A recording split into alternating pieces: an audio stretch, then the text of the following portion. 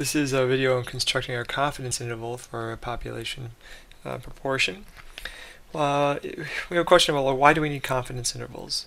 Basically, confidence interval gives us a much better sense of how good our estimate is. Gives us a 95% confidence, 99% confidence that it's in such an interval.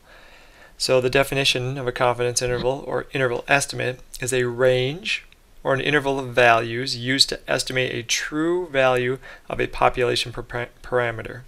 A confidence interval is sometimes abbreviated as CI.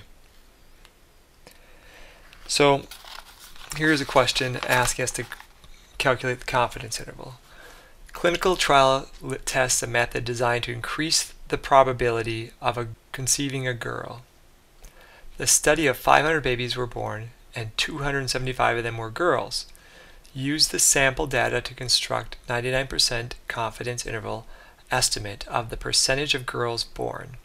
Based on that result, does the method appear to be effective?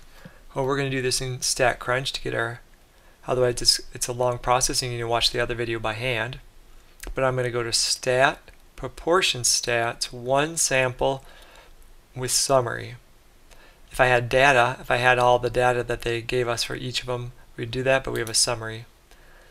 We have the number of successes is 275. The observations were 500. And then we want to create a confidence level. Here they asked us for a 99% confidence level, and then you just leave it as this one here, the standard wall, and you click compute. Now it'll show you a lower limit of 0.493, round up, and 607, keep it. Now it's saying that we're 99% confident that the interval shown here actually contains the true value of the population proportion P.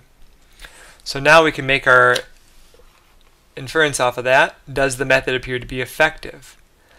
Well, it says no, the proportion of the girls is not significantly different from 0.5 because the probability of having a boy or girl is 0.5. If this confidence interval contains that 0.5, then it's not significantly different. Now we could conclude alternatively, if it were above 0.5, for example my picture on the right, then therefore the 99% confidence interval is 0.698 up to 0.802. The confidence interval contains proportions near 0.5. There is no proof of the method, but if the confidence only contains proportions above 0.5, it is effective increasing the probability of female births. So in this example, if you had a confidence interval like this, we could say it is effective increasing the probability of female births. But because ours includes 0.5, which is the probability of having a boy or girl, it's too close. The interval is too close, and we can't say that this is correct then. Okay? So that's how you can find the confidence interval of a proportion.